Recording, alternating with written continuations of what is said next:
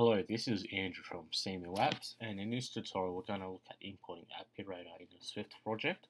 So to start off with, we'll just download Appirater from the GitHub page here. Just grab the latest version. So once this is loaded up, in the right hand side we'll go to download zip. We'll let that download. So I've just set up this new XCode project here that's blank. It's just got Appirater. So to do that, you just go File, New Project.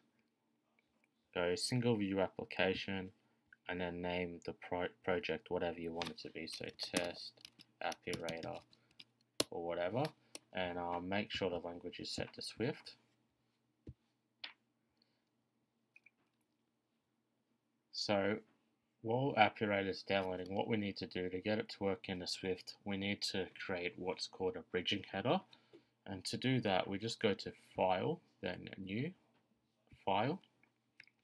Just use a Coca Touch class, and what we're going to do is going to make a temp view controller, and make sure under language you change that from Swift to Objective-C, and we'll go next, and we'll just create that. And the reason for that is it gives you this prompt here. If you try to create an Objective-C file, it asks you if you want to create a bridging header, so we'll just go to yes, and that will create the bridging header down here for us.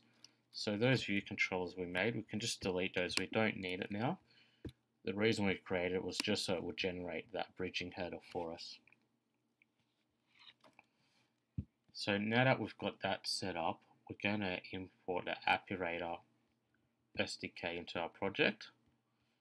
So just go to wherever you downloaded that to. So this is just in our downloads. Okay, we've got the Appirater folder here, so we're just going to drag that folder across and copy all the items into our project.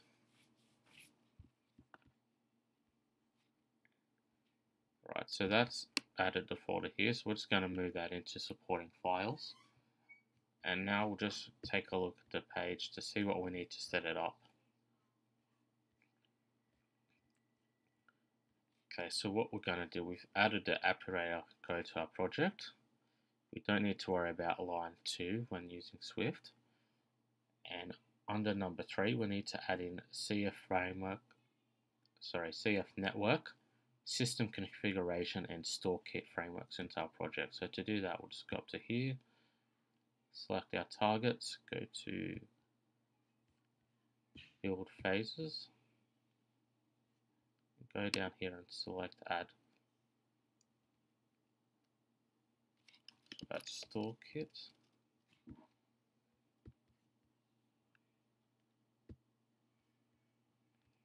CF network.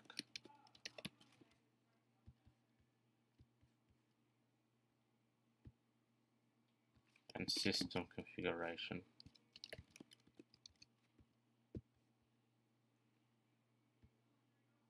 And we'll set the store kit from required to optional. Okay, now that we've set that up, we're going to configure out in our bridging file header. So to do that, we just go hashtag import appirater.h, and basically that imports our Appirater SDK and creates a bridge from it to use it from Objective-C into our Swift project. So from here, to set it up, we're just going to go to our app delegate, and then in the did finish with launching options, just going to add Appirater.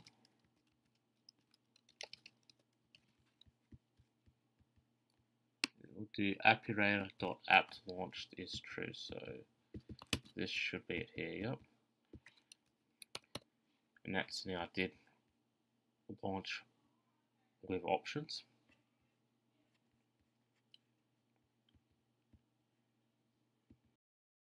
To set it up, we're going to go to our main view control that's first loaded when the application is loaded.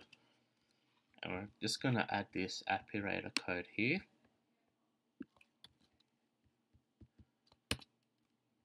So basically we set the app launch to true again in here. We set the app ID, which I'll show you where to get that later. Set days until prompt is how many days it will wait to actually asking you to rate your app. And also we can set the uses to be used combined with the days to a prompt to make it, and say it needs to be used 3 times and also needs to wait until 3 days until prompting the user for a rating. The time before reminding is when the user asks to remind me later, that's how many days it will wait.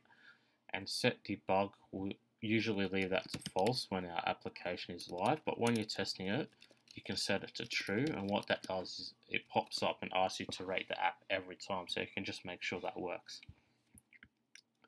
So we'll just run the application here, and we'll see it pop up and ask us to rate an app. Now you may notice that it may ask you to rate a null. Now to fix that, we need to do the following. Just under our targets, go to build settings, I believe it is. It's info, so go to info, and under any of these things you should see a plus sign if you click on them. Just go plus. We'll see this menu here, so what we need to do here is we need to select bundle display name.